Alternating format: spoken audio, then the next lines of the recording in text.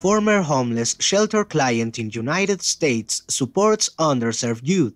Nakira Young from New York became homeless at age 18 with only $130 in hand. She is thankful to the vital assistance received from Covenant House, a non-profit which supports homeless youth in 31 cities and 6 countries. By offering housing, food, and healthcare, it allowed her to rebuild her life and has enabled Nakira to now give back to her community. She earned her master's degree in mental health counseling from Long Island University and became a counselor at the non-profit AHRC NASA to help teens and young adults with intellectual and developmental disabilities. Ms. Young's advice to youth who experience a low point in life is to never hesitate to reach out for help. Our sincere appreciation, Nakira Young and Covenant House. May your efforts in supporting young individuals bring them much hope and comfort, and also help them contribute to the advancement of society in celestial radiance.